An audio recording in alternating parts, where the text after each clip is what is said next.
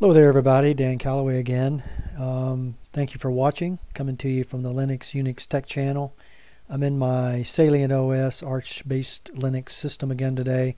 I got a couple of short videos I want to do, and this one I want to talk about a modification of the command that most everybody uses, regardless of Linux distro that they might have, and that is the ls command, and that's for listing out files, okay, on the system. What I've done and what I wanted to show you here is I've modified mine, created an alias and modified mine to colorize the terminal for listing, and also to add a lot of increased functionality and enhancement to the way a normal ls command displays a listing of files in the Linux system. So the first thing I want to do is I want to go into the terminal and show you the alias that I created. So let me fire up the terminal.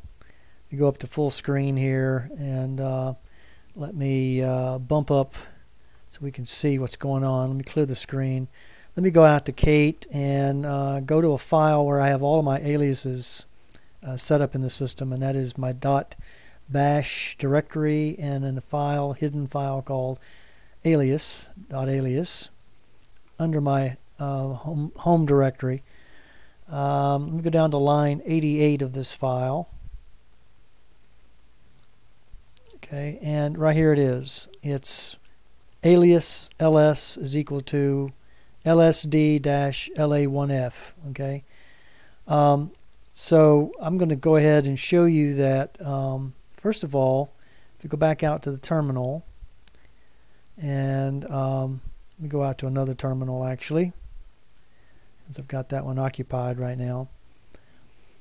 If I bump up the screen here, and let's bump up the so everybody can see it. And if you just run, I'm in my home directory in my Arch Linux system. If I run an ls command, this is what you normally see. It's fairly plain Jane, and you don't even have a long listing, human readable or anything like that. To get that, you would have to do this using a TAC LH switch, and that brings you up to at least a human readable long format listing of the directories. Alright, so what I've done, and I showed you in this original entry here into this alias that I created, it's something called LSD. Now LSD is a program that you need, or a package you need to install in your Linux system. I'm running Arch, so I'm going to be using Pacman to do that.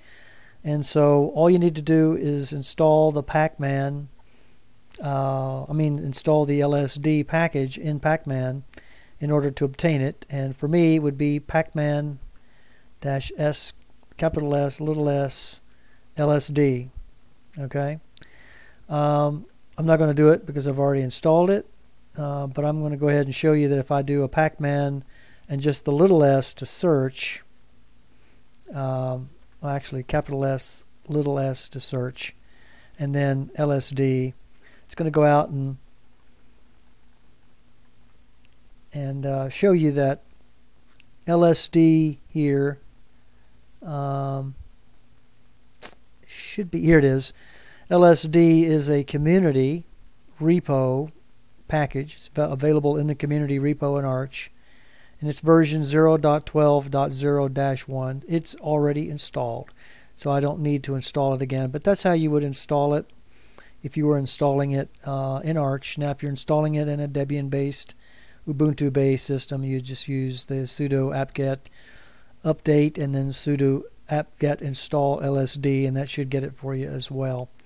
Alright, so let me go ahead and exit this. Now that I got LSD on here, I'm going to go back to my alias file, and the alias that I created again was ls equals, I'm invoking the LSD package, and I'm using a couple of switches here. The L is for the long listing, the A is for show hidden files, and that'll be the dot and the dot file as well. The L here, the one here that follows that is to show one per line, okay? And then the capital F is to append an indicator at the end of the file if it's a directory or something else. So if it's a directory, it'll be a forward slanting line. If it's some other kind of file, perhaps like a symlink, it might be a dot or something like that. Currently, it is actually has a pound sign in front of it, so it's commented out. I'm going to go ahead and uncomment it so that it will become active. And let me go ahead and save this file. And then let me go ahead and close Kate. And then let's go ahead and exit out of the terminal. Make sure we don't have any other terminal session up. Okay. So let's go ahead and open up the terminal again, and I'll show you the difference that you get from this. And it's really cool.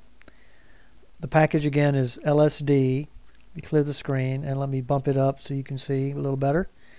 All right, so remember when I invoked LS before, we got a pretty plain Jane appearance in the terminal. Now when I invoke LS, this is what you get. This is the LS command being used on my home directory.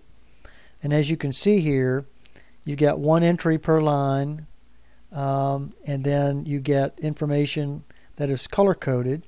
So blue for directory, then you've got green for read permissions, white for write permissions, red for executable, which is kind of cool. And then you have your human readable stuff, which is the size of your file. Directories don't have sizes assigned. And so here you have a 142.7 megabyte file here. All right, it's a tar.gz file. Then what follows here is what I call emojis. Okay, so they're little icons, kind of like avatars, but they're called emojis. A directory, okay, which has the trailing forward slash, which makes it immediately obvious if you're looking over here. You know these are directories. Has a little open file folder, which is really wonderful, you know, indicating a directory. Here, this is a database program, tar.gz, so it's a gzipped tarball. Okay. Here you've got a bash shell file. It has a star at the end of it, and then it has this particular emoji here that indicates code base. Okay. Here you've got what looks like a piece of paper, okay, which is a regular file. So this is kind of cool. I like it. Let's go out to clear the screen. Let's go to the Etsy directory and take a listing of that. And you notice how it comes up plain Jane. All right. But let's do a listing ls of etc. And you can see the difference, what you're getting here. Very cool. You know, conf files show up with their own little emoji here that's different from the rest of them that I showed you earlier. And so that's actually accomplished using an LSD package that you'll need to install. And then my recommendation for you is to go ahead and create an alias like I did. Let me go back out to it again. So let me do a kate on .bash.alias. And we can take a look at that again. Actually, I was in the wrong directory. So let me get back to my home directory. And now let me do a kate against .bash.alias. Alright, now let's go down to line 88. I'll show you that alias one more time. You actually can run the video back if you want and take a look at it. But here it is. It's alias space ls, so I'm modifying the original ls command, and that's equal to lsd instead of ls, so it runs the lsd command instead of ls. And then you have switches. You have 4 switches. You've got the L for the long listing, A for the hidden files, including the dot and the dot dot, 1 to indicate 1 per line, and then a capital F to indicate an appending end of file character. For directories, it would be a forward slanting line. For bash scripts, it's an asterisk that we saw there in the previous screen that I showed you. All right, so let me get out of this, and wish you would go ahead and comment if you have any comments that you want to leave me. Please vote for liking my video if you like it, if you like what you see. Let me know in the comments if you have anything else you would like for me to show you. But this has been a short video today on modification of the ls command to include the LSD package for colorizing and enhancing functionality in the terminal using the listing. Have a nice day.